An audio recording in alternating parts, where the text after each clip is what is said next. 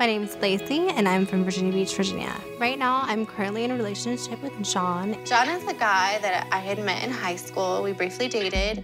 We didn't talk for many, many years. I was coming out of a very bad marriage, and John was there for me. I started falling in love with John. He quickly proposed to me, and I accepted. John and I were dating for a few weeks before he got locked up.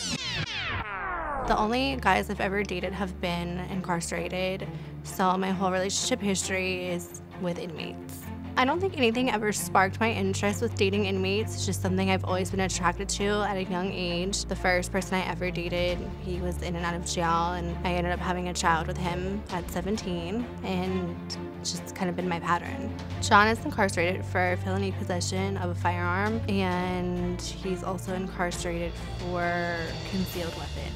I think I have a lot of fears with John's relationship. I feel like everything that we worked up to this point might just possibly go south because he might get out and he might continually do drugs and make bad choices, and then he's gonna end up back in jail and I'm left alone again.